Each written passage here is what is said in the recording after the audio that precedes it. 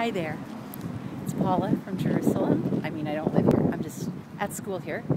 And I'm walking through the streets to get to school. Actually, it's a nighttime, it's not nighttime yet, but it's about 4:45, and I'm heading to HUC campus in order to do a little nighttime tiyul. We're doing a special thing where I'm in a group that's going to go to grab a taxi and go to a nature spot, a ma'ayan, a water source, and I'm really looking forward to it because I like running water, springs, and I like the vacation aspect.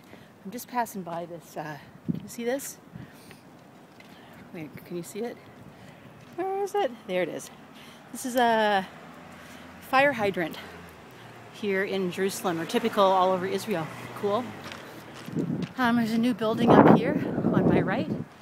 Wasn't here last time we were here. It's amazing all the building that's going on here in Jerusalem. And what's nice about this very large building is that instead of obliterating kind of the cool views you can have, when you get to the center, there's these cut-throughs. You see that one? And you can see through. Well, the building you're seeing there with the little dome is part of the MCA, or the YMCA, here in Jerusalem.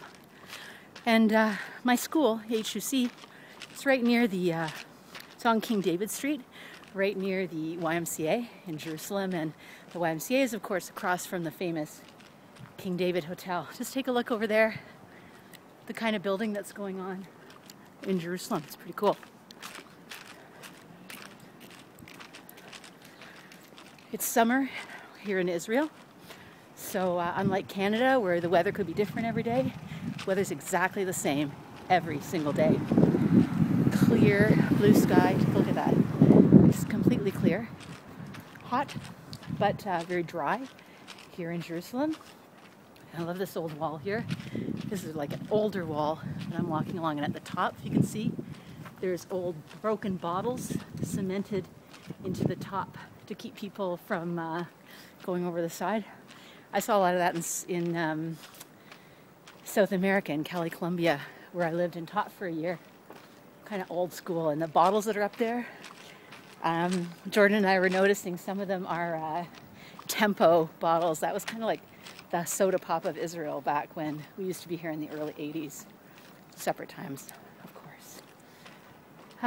So just crossed the street there, but it's a really quiet street, so I wasn't really worried about paying much attention.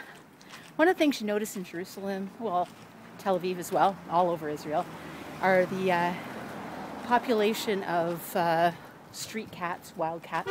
I'm just going to turn my camera around and show you one. Just wander down the street. They're always going to cross the street. Can you see him? Black and white one. You never see fat cats because they're kind of on their own. People don't have really, not many people have domestic cats, but I have seen a lot of dogs.